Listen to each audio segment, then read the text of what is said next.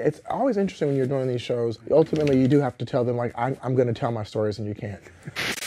The following program. Modern style.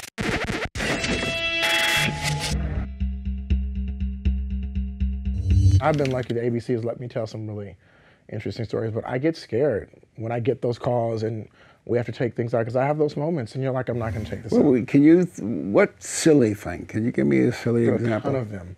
I could not, I was doing an episode about talking to your kids about the world that we're living in now. Right. And I wanted to show, in the cold open, I like to show like images to sort of set a thesis statement, yeah, you know, over a voiceover.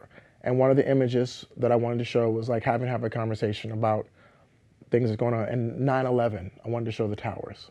And I couldn't show the towers. Mm-hmm. And not necessarily from the plane or just show the image of them. And I was like, every kid has seen this. Mm-hmm.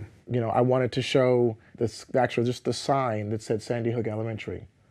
And they said, you can't show the sign that says Sandy Hook Elementary. Could you show colored only?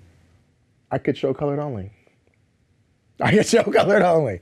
Yeah, that's the, so those things, they are corporate sort of arbitrary things that I sort of have to, that's the network thing, and it's, they let me tell stories in a way that I appreciate, so, you know, it's not a huge argument, but it is a moment of like, what?